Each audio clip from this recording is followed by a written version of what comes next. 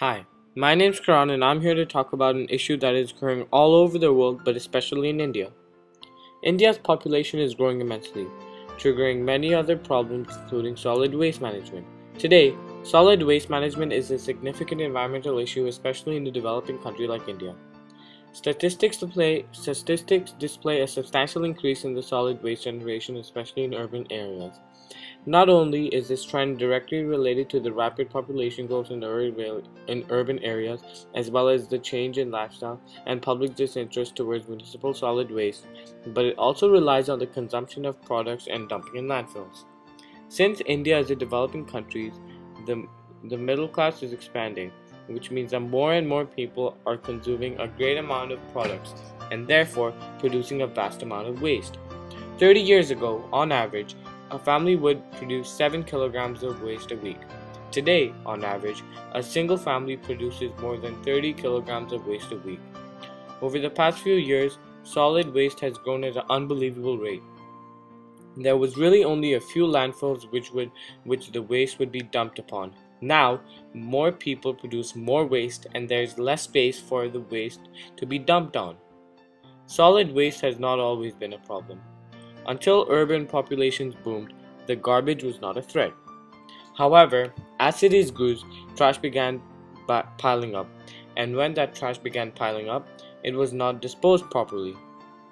Not only is the amount of waste increasing rapidly, but a few decades ago, at least 90% of our waste was biodegradable. Now, more than 90% cannot degrade naturally for more than 1,000 years. India itself produces 50 million tons of waste a year. The waste can be seen on roads, landfills, and anywhere the land accommodates it. This is not where our waste belongs. Our waste is being burnt on the roads or thrown into landfills. This means that our waste is not even being treated properly. Toxic waste has spilled into the roads and eventually that toxic waste makes its way back to us. There are all types of chemicals emitting out of our own landfills. For example, methane gas. This hurts the air we breathe, the water we drink, and most importantly, the environment. Our water, our air, all around us is all on stake because of our waste. Luckily, there is a promising solution already in place: the ecological footprint analysis. This is an environmental management tool which makes the relationship between the amount of land required to dispose per capita generated waste.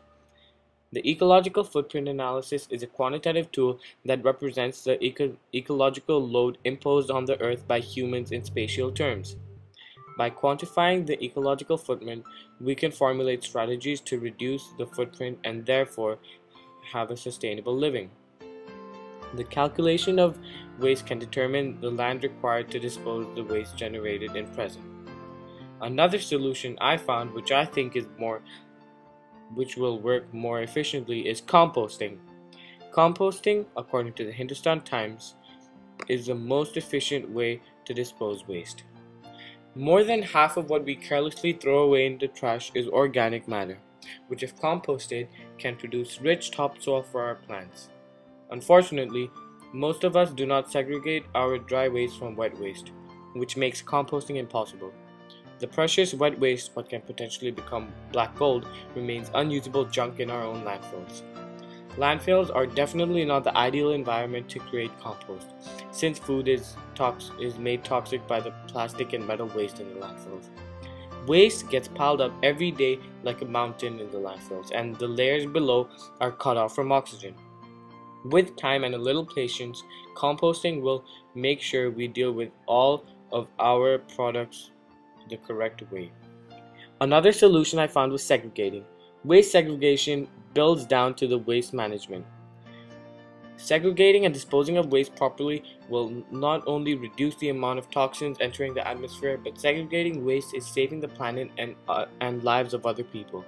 Segregating is basically separating our waste.